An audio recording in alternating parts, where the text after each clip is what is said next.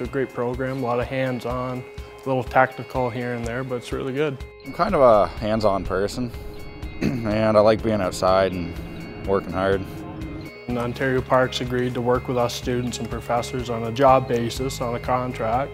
And we build a small, it's like a bunkie. We do right from the ground up. We pour the small little footings to doing all the steel, the interior work and stuff like that. So it's great, you get all aspects of it.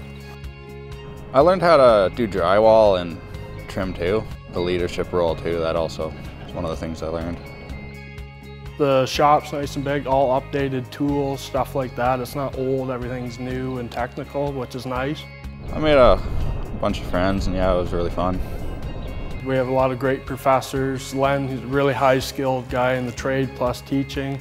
Small numbers to get more hands-on in class time. It's really good. I enjoy it.